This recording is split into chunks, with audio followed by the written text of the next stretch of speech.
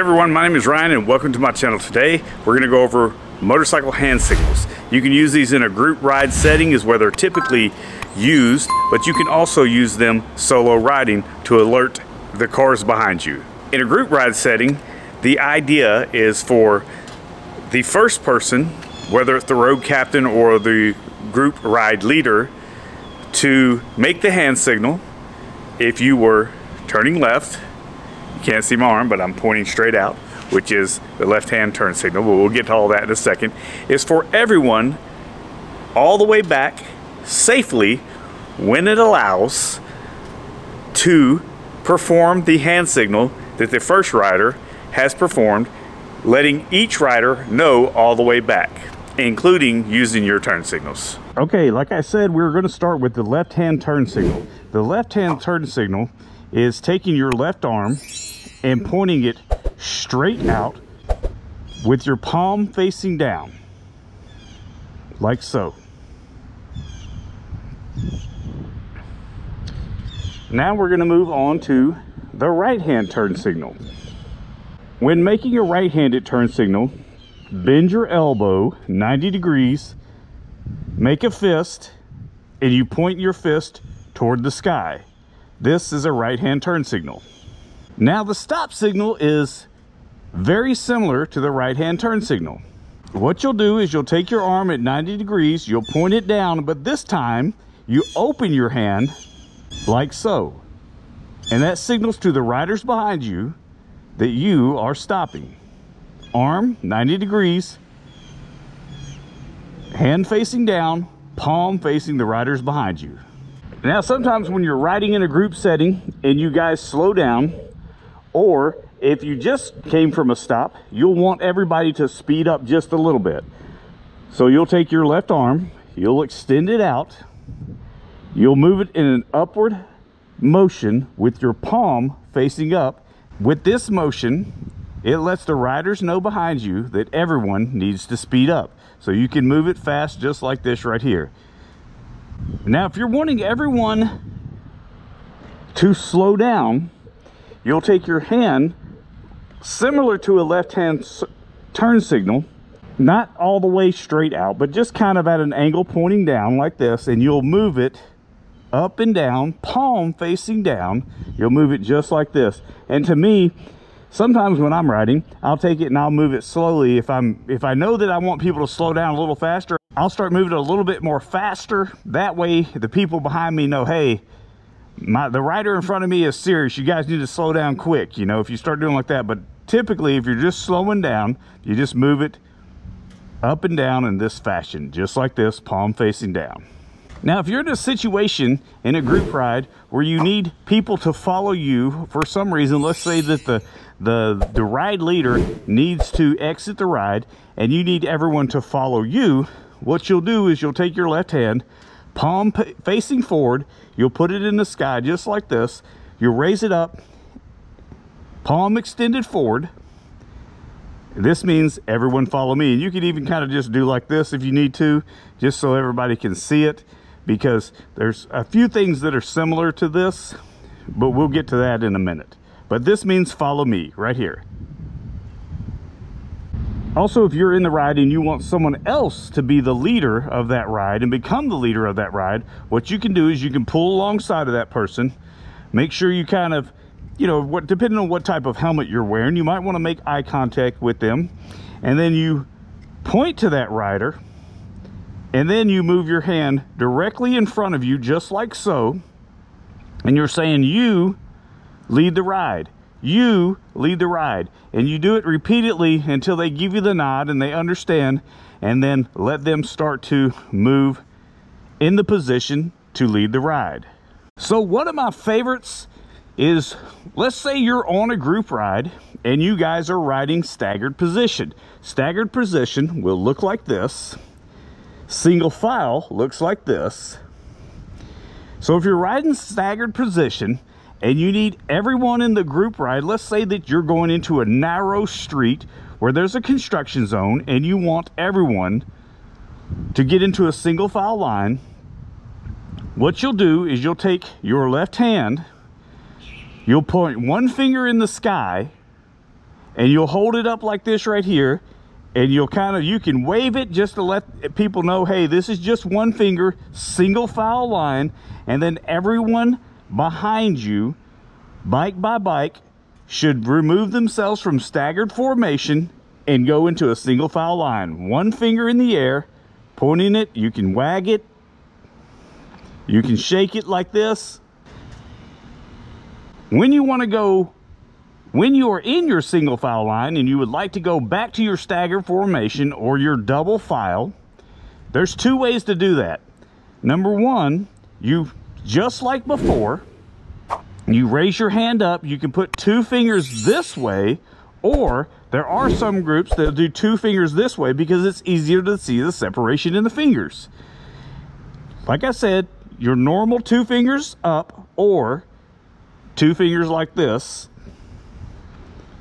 And that means, and you can twist, twist, twist. That means get back in double file line. So an interesting one to me is if you need a refreshment stop, if you're thirsty, you're overheated, you can take your arm, put it in this 90-degree angle, your left arm, stick your thumb out, keep your eyes focused on the road ahead of you. You can slightly turn your helmet, but still looking with your eyes ahead of you on the road so you don't hit anyone or hit anything.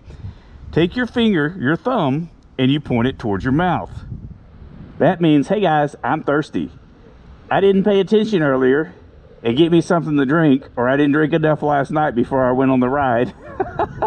And I need to stop the entire group and get a drink. So let's say that you look back in your group ride in your side view mirror and you notice the guy behind you has his blinker on. You can stick your arm out like a left hand turn signal, open your hand all the way up, close it, open your hand all the way up, close it, and do it rapidly and let him know, tick tock, your blinker is on, my friend.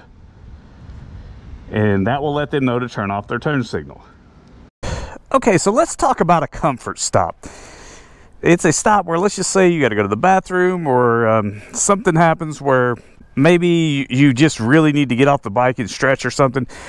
What you can do is you can stick your arm out to the left, almost like you're going to make a left turn. The difference is that you have a closed fist.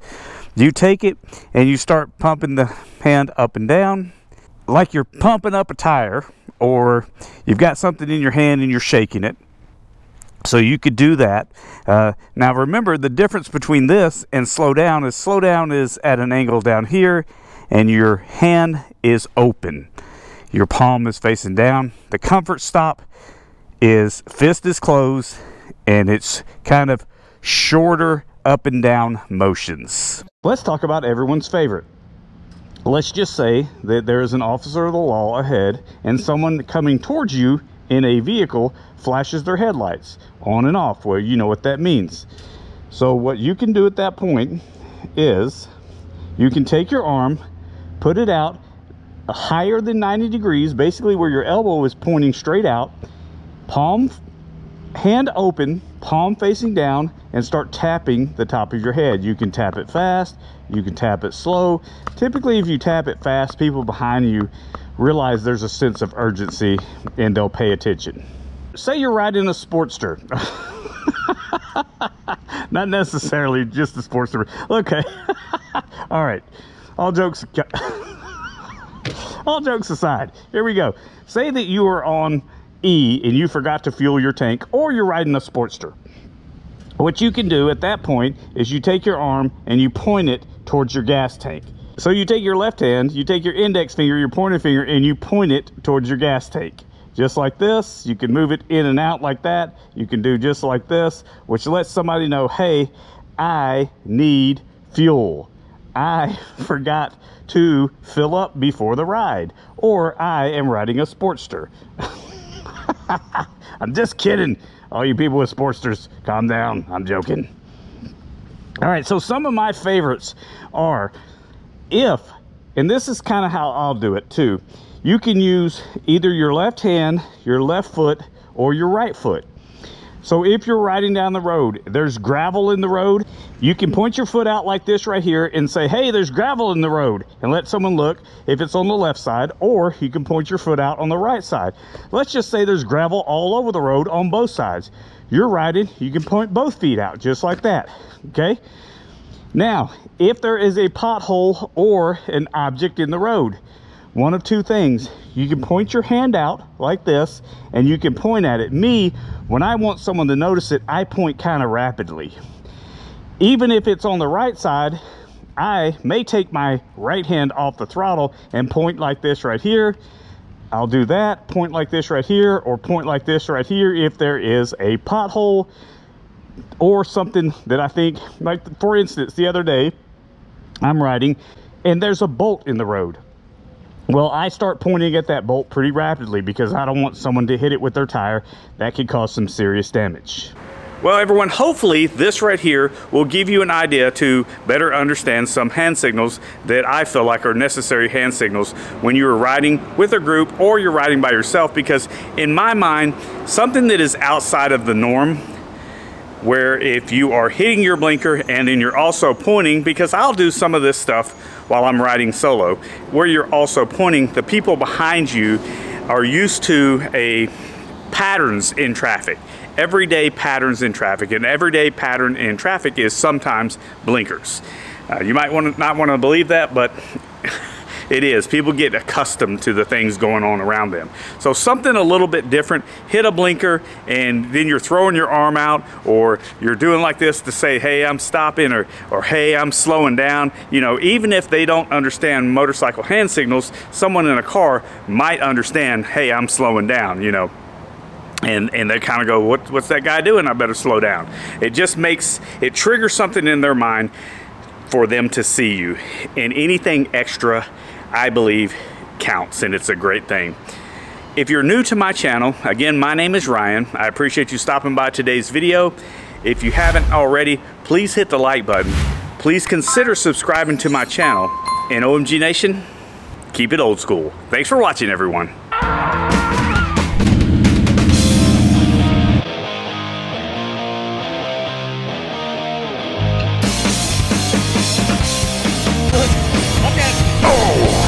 Stall. So guys, if you haven't watched the footage, then that won't be.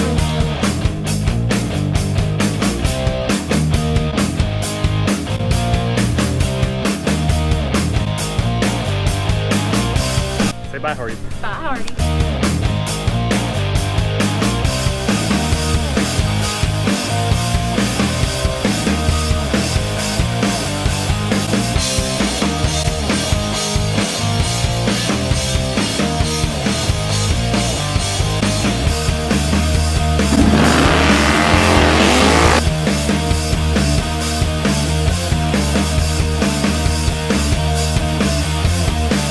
Oh, this is recorded, by the way. I didn't think it wasn't recorded. Okay. Just checking.